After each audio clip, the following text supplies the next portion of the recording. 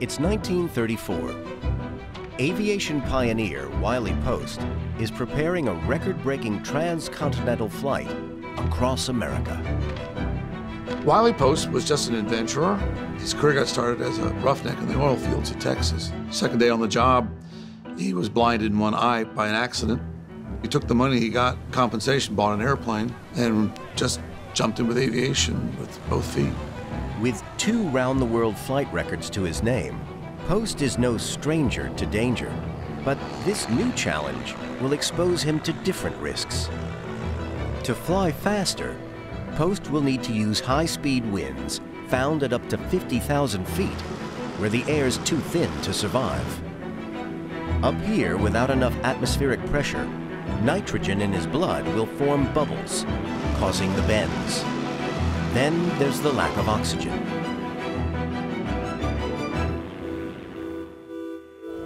One possible solution is to carry more air, sealing the cockpit to maintain the right pressure. But that will be too expensive for Post and will add too much weight to get the plane to the right altitude. So the solution for him, very logically, if you can't pressurize the airplane, pressurize the pilot.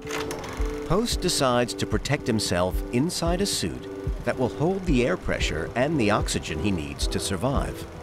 He approaches a company that specializes in rubber, called B.F. Goodrich. They task engineer Russell Colley with the job. Russell Colley is a fascinating character in the history of spacesuit development. He had originally wanted to go to fashion school and become a designer for women's dress wares, and somehow his parents convinced him to go to technical school. Colley has a tough challenge. The suit has to do 2 different jobs: contain air at a higher pressure than its surroundings, and stay flexible. The requirement for flexibility and the pressure are contradictory.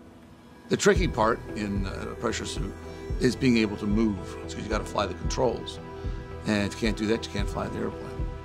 To keep the suit flexible, the pressure inside it will be just 1/3 of that found at sea level. But no one knows if the suit will keep him alive. Colley stitches it on his wife's sewing machine. Post's life will depend on the quality of his needlework. Dressed inside it, Post boards his Lockheed Vega aircraft in Los Angeles on March 15, 1935. As he approaches 50,000 feet, he's well into the death zone. But Colley's stitching is holding.